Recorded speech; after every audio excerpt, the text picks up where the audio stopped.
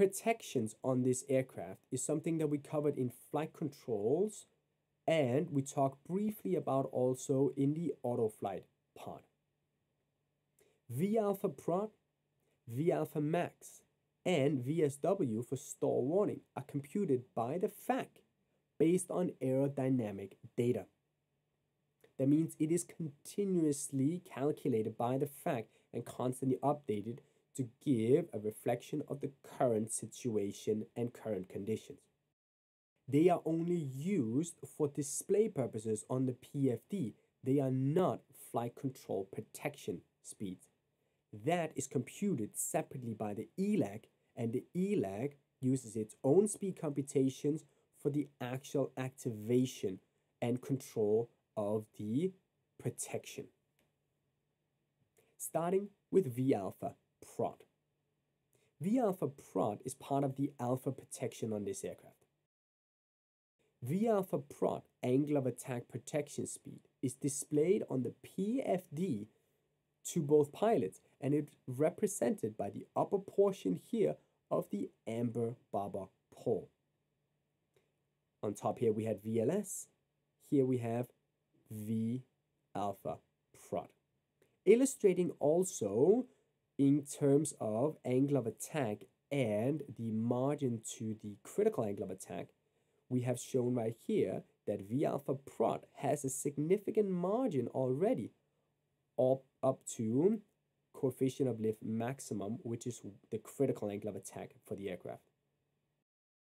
aProt corresponds to the angle of attack at which the aircraft protection becomes active. Now, you may not at this particular point see any real significance in the aircraft's handling. The side stick will no longer give inputs in pitch as load demand inputs as in normal law without the protection being active.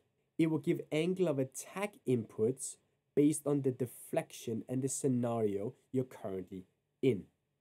If the speed is allowed to drop further, the speed can drop all the way down to aMax.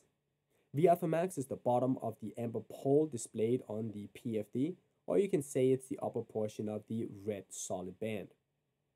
Displayed only on the PFD, it is an indication to the pilots that the aircraft is now dangerously low to stalling. Putting it up on our stall graph here, you can see that there is a minimum margin now to the onset of a stall. And this is the lowest margin that this aircraft will allow. And it will only be allowed with full back stick deflection. And holding that deflection means holding the nose up. The nose, however, will not be allowed to increase any further past this point, and the speed will not be allowed to drop below that aMax. aMax corresponds to the maximum angle of attack that may be reached in pitch normal law. alpha protection is only available in normal law, and is the first protection we lose if we go into alternate law. What is not indicated to the pilots on the PFD is aFloor. This is, again, something that's calculated by the FAC, but it is in fact something that is operational from the auto thrust system. Whether the auto thrust is on or not is irrelevant. Signals from the FAC based on angle of attack and side stick deflection is sent, and the auto thrust system will at aFloor initiate trigger power on the engines and locking it on the engines, regardless of where the thrust levers are at any given time. aFloor does not have a specific value, although it sits closer to aProt than aMax. It is therefore not illustrated here. It is a function of the rate of change of speed for the aircraft as well as the side stick deflection at the given time. But aFloor puts trigger power on the engines, trying to prevent the speed from dropping any further. aProt, aMax, and aFloor are all part of the alpha protection, the low speed protection on this aircraft. Should you have failures that brings the aircraft into alternate or direct law, you will not have alpha protection. Instead, it will be replaced by a stall warning speed. The stall warning speed is now indicated also on the PFD as the upper portion of the red barber pole.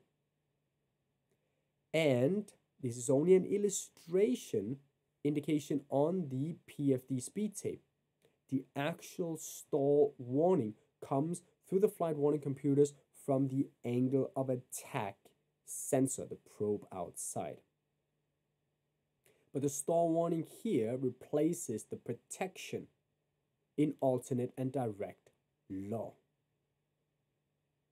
If you have a stall warning, it is for the pilots to obey the stall warning and lower the nose, as there's no protection that can override you to protect the aircraft.